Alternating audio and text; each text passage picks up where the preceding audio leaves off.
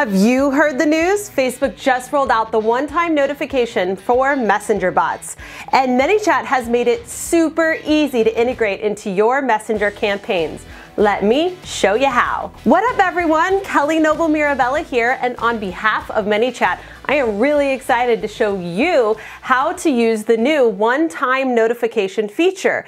In this video, I'm going to show you how to set everything up, and tune in to the end as I will let you in on how you can learn even more about using this new feature. Implementing this feature is as easy as 1, 2, 3. Step 1 is to request access to the feature in your Facebook page. You can do this simply by going to your Facebook page settings, going to advanced messaging, scrolling down, then clicking on the request next to one-time notification, then click confirm.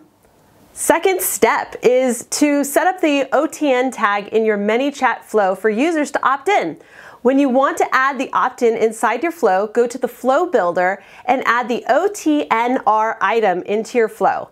Type in an explanation of what you will be notifying your users about, and be sure to be specific so that you don't receive any unnecessary complaints.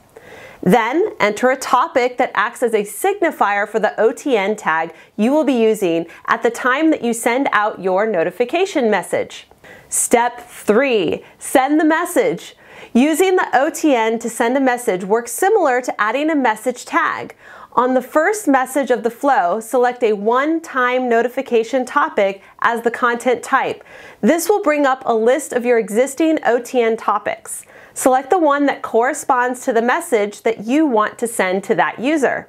As you can see, it's easy to implement the one-time notification tag. Now, if you want to learn more about the rules of using the OTN tag, as well as some case studies, be sure to check out the video that I have linked above in the cards, as well as down in the description below.